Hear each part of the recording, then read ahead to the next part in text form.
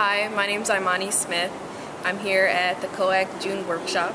I will be talking about the Birders of Miami, which is a recently restarted club on Miami's campus. And I'll be talking about what we've been doing, how we're going to be moving forward into the future, and seeing if we can extend our reach beyond Miami's campus.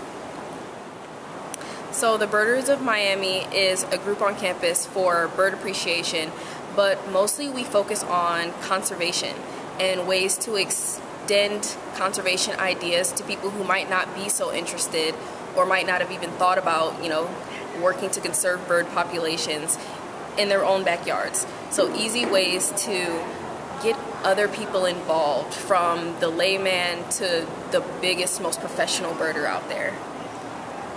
I got involved last semester when Carly, the president, came to me and asked if I would like to be a part of the group. I was a little apprehensive. I didn't really know what was going to be going on, but since then I am an avid participant in the running of the club, and I'm here to represent us. I first became involved in birding through a professor on campus.